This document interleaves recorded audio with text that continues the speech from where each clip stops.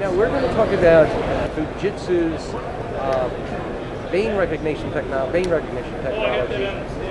and it combines both a logical single sign-on component and an access component. So maybe we should start with the PC application and exactly how it works. Can you take us through the demonstration? Sure. So what we have here is the standard Windows login screen, and usually when this comes up, you type in your username, and typically you would type in a password, but instead of a password, we can now use a biometric logon device to get us into the main application, which is your laptop. The great thing about this is that we have partnerships with a lot of the major single sign-on vendors so that we interface seamlessly into their applications. The other great thing about this is the false reject rate and the false accept rates are extremely low with the Fujitsu technology, and a very key point right now, especially with all the germ concerns, is that we're contactless. So we simply hover above the device and it automatically gets you into access to your system. Now that's reading your vein pattern. It is reading your vein pattern, and everybody's vein patterns are unique.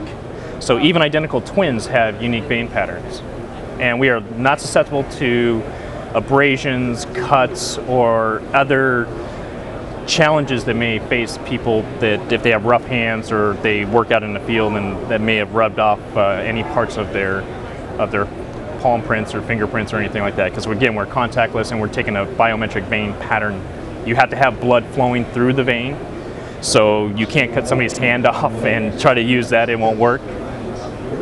I understand you're using this in some healthcare applications.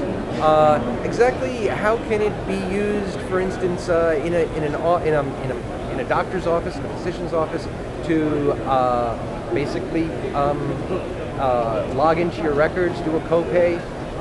What are some of the applications you're seeing already on this? So we have partnerships with several healthcare clinics and hospitals, and what they are using the technology for is patient check-in.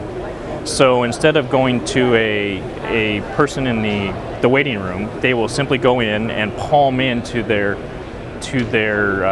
appointment, and they are able to check in, update any sort of sensitive information such as addresses, insurance cards, etc. And they're actually even able to do some copays there. And in particular, we have several installations, and one of them has over 500,000 people already installed into it. We found that the customers are very accepting of the new technology because, again, it is contactless, and with everybody having concerns about different viruses and other healthcare challenges going around, it's been very, very successful. And now, it actually also goes to a more physical access application. Absolutely. So what we have here is think of this as a entry into a doorway, and we have the device embedded in a sort of control panel here, and this has the dome, and we've chosen a keypad.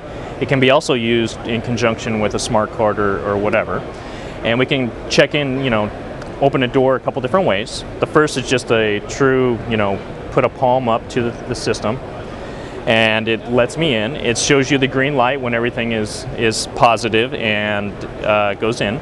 If you needed a two-factor sort of authentication, we can enter in a keypad here, 1, 2, 3, 4 for simplicity's sake.